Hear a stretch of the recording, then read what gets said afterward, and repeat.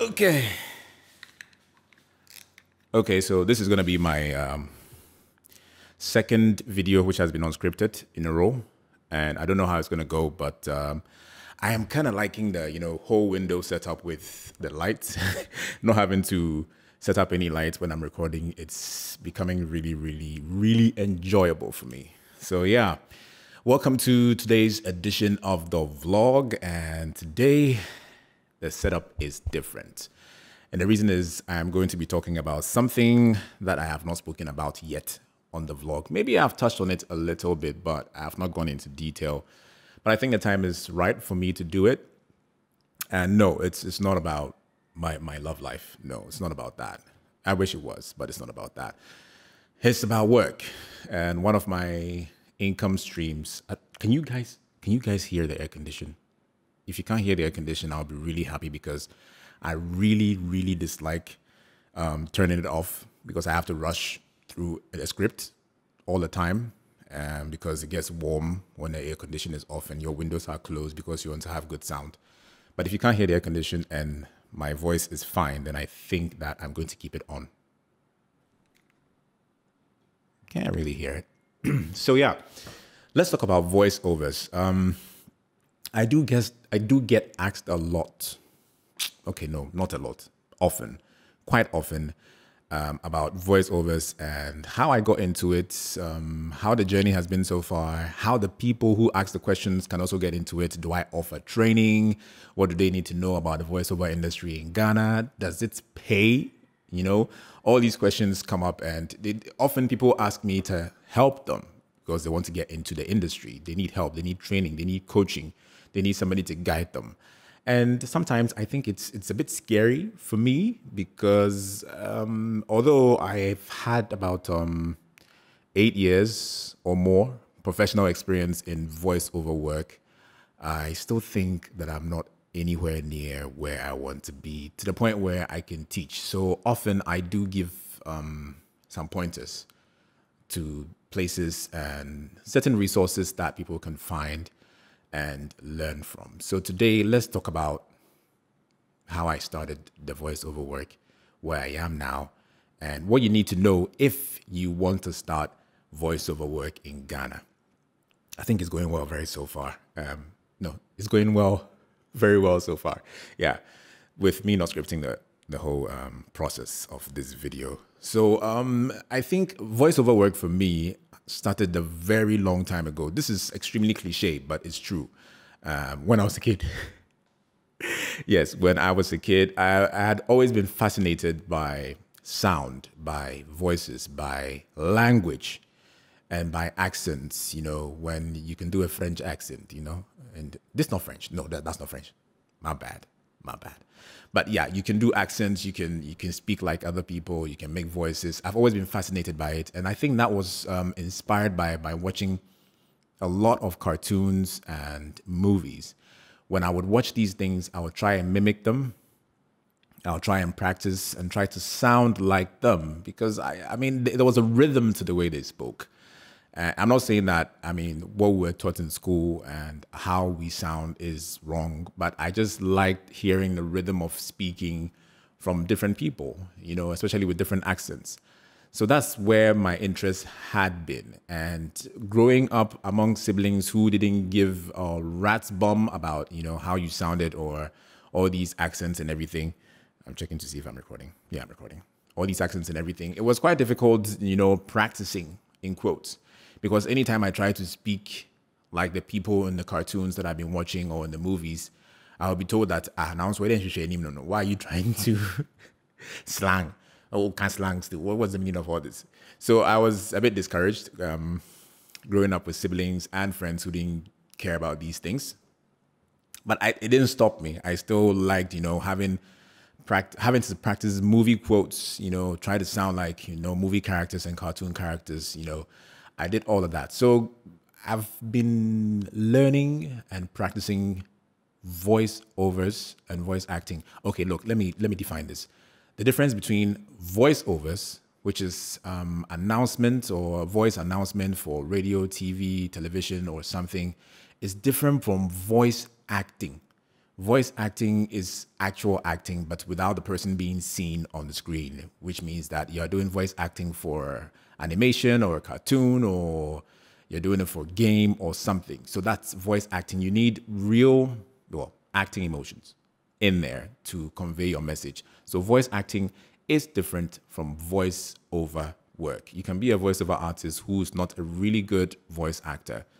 And I think a voice actor can maybe have an advantage over both because of the act. They can easily mimic or act out a certain character, even if they are trying to do an announcer.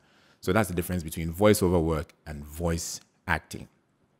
So I'd been learning a lot in my childhood, all the way till I grew up. And when I speak to people, or at a certain point in my life, when I did encounter people, I got this statement or this observation being passed that you don't sound very Ghanaian. And I'm like, huh?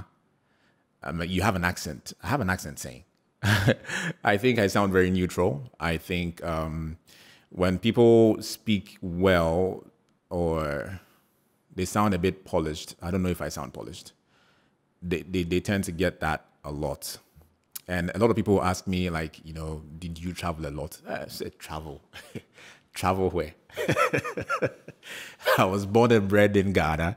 I had never traveled before in my life. This is the truth. I had never traveled before in my life until, or traveled outside Ghana. Yeah. Until 2017, actually. That was my first time traveling outside Ghana, by virtue of the fact that my partner is European and we went to visit her family. That was the first time I traveled. And I didn't even travel to, you know, an English-speaking country, although they speak, you know, predominantly speak English over there. But I didn't travel to an English-speaking country, and I'm not going to go to, like, you know, a country and come back like, you know, you went to Cote d'Ivoire and you came back with an American accent. No. So that didn't happen to me. However I sound now, I had been practicing from watching movies, from watching cartoons. So that has been it. Now, how did I get into professional voice over work or voice acting? I think it's voiceover. Let me stick to voiceover. Yeah. How did I get into professional voice acting? So after my radio school, I had the chance to intern at a radio station, Atlantis Radio, at the time in 2012. And part of your applying to work there, you had to have an audition CD. They listened to my audition CD, and based on the audition CD, I was picked to be the intern to start work there. And based on the audition CD as well, I was given a job. My first time ever. I was given a job to record a Christmas ad, and it was a paid gig. I was like, what? You're going to pay me to record something for just 60 seconds? And the price at the time was 300 CDs. I was like, what? Like, all my life, I'd been mimicking, I'd been trying out all these things. I never for once thought that I would make a career of it. Even when I thought of making a career of voice acting or voiceovers, I just wanted to feature in the film and be an actor in there. It was the passion for me. I never thought that, oh, I'd be making millions of voice acting or voiceovers, or actually making a living of it. I'm going to come to whether you can, you know, make a full-time living of it in a bit. But yeah, so I was paid 300 Ghana cedis. I was given the job as an intern, and it was from there. That was my first time I ever earned with my voice, 300 Ghana cedis from doing a voiceover. I was like, whoa, okay, so there is space for this. I mean, I'm sure it already existed and people were earning from it, but I was that naive, which means that I had had several years of experience unknowingly.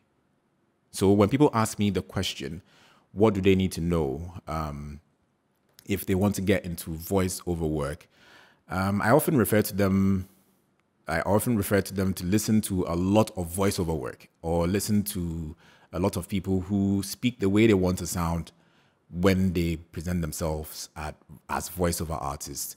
So I can't confidently tell you, if you're watching right now, that you can become a voiceover artist in a space of a month, unless you already have that speaking ability, or you grew up in a space where I mean, your tone or your accent is already sought after.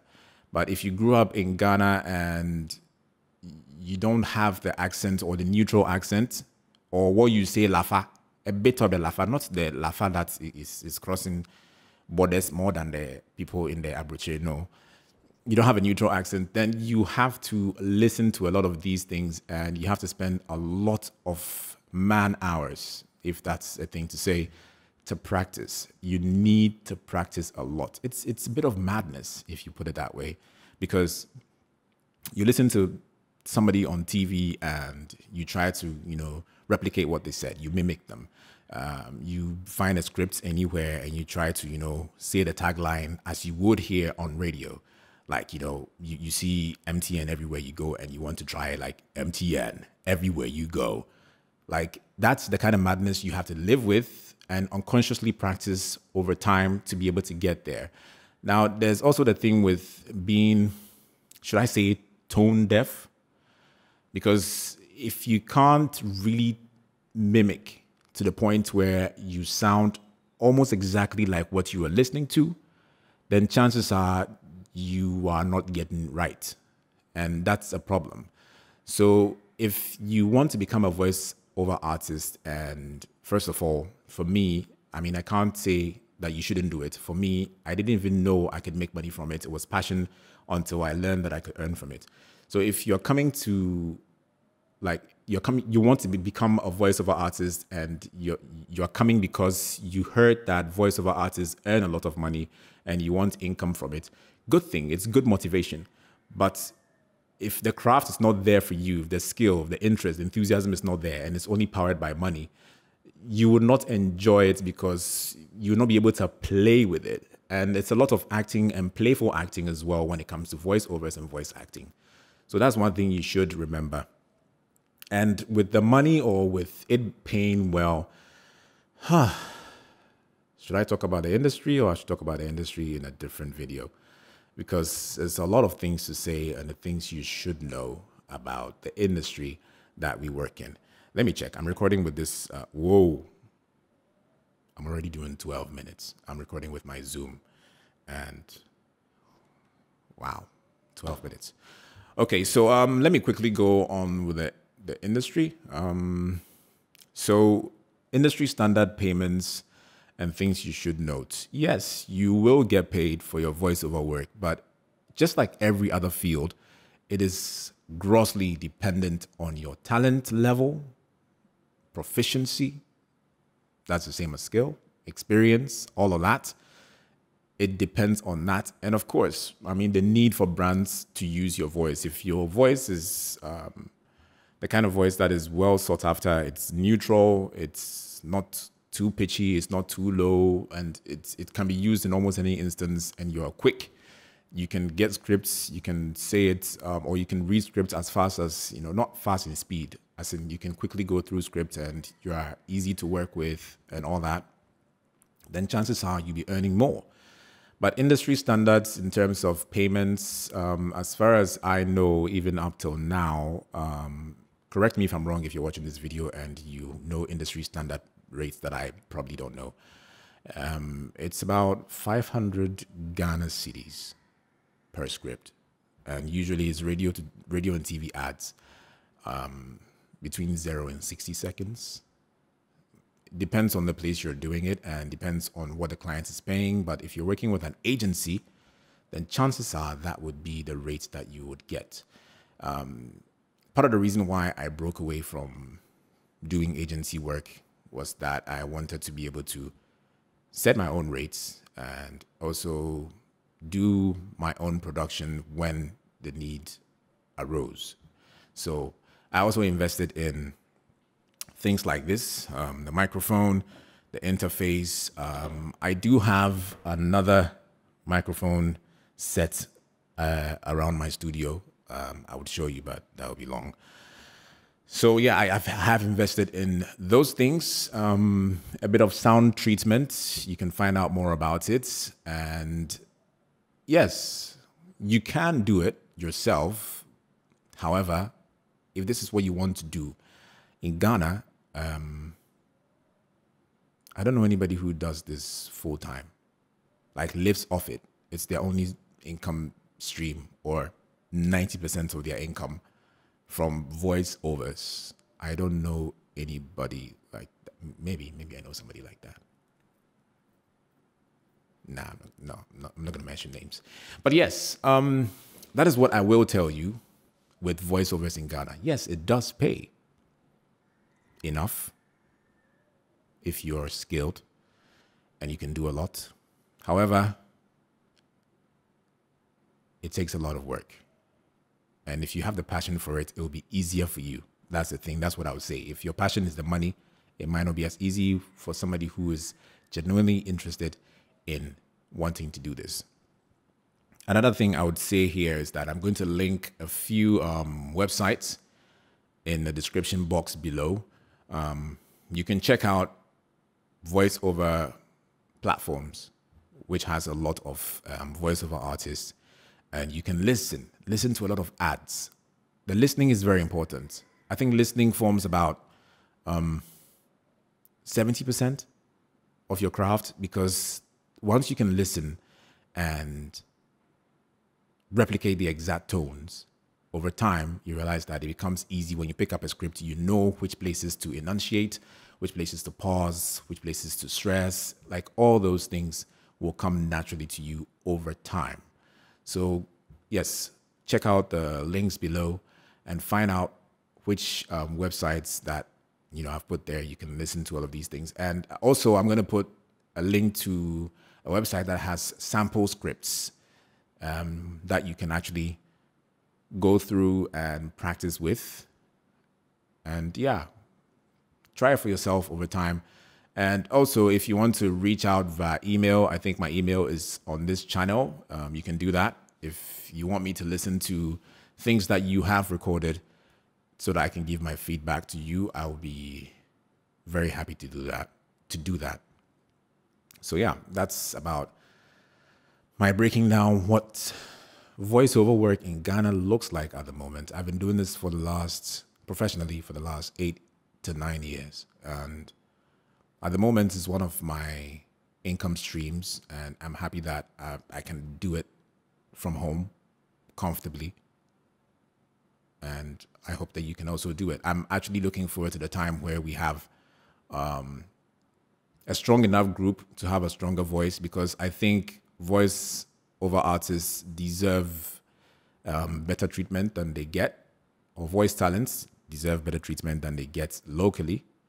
And so I hope that over time we can have a stronger voice that will get the respect that we deserve. But in the meantime, does it pay? Well, you find out for yourself. I can't say anything now. So yeah, I hope I answered some of your questions. I will probably do a follow-up on this conversation in another time or another video. But I do hope, if you have any questions, you can also ask me in the comment section below on things that you should note. Local languages, voiceovers, things to, like, all of it. Just ask me the questions and I'll try as much as possible to answer for you when I can. I'm blabbing now. This is why I don't like not scripting videos. I'm done. Yeah.